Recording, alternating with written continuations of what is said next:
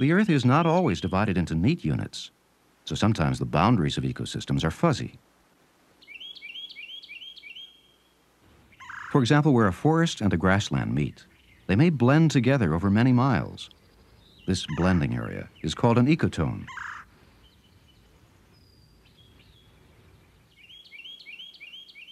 In the forest-grassland ecotone, it is not always clear where the forest stops and the grassland begins. It is clear, though, that forests and grasslands are certainly different. At ecotones, ecologists draw boundaries the best they can. Ecologists divide an ecosystem into two major components, the living and the non-living.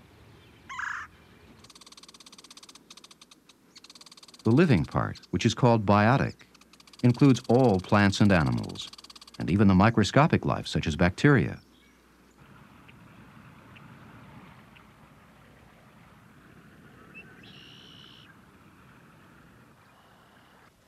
The non-living part is called abiotic.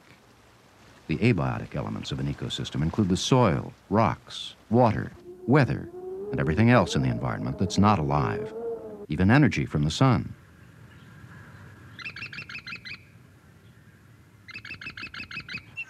All the biotic and abiotic elements work together in an ecosystem, contributing to the ecosystem's entire picture.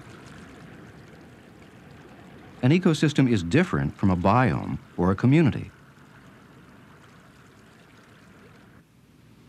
An ecosystem includes non-living things as well as living things.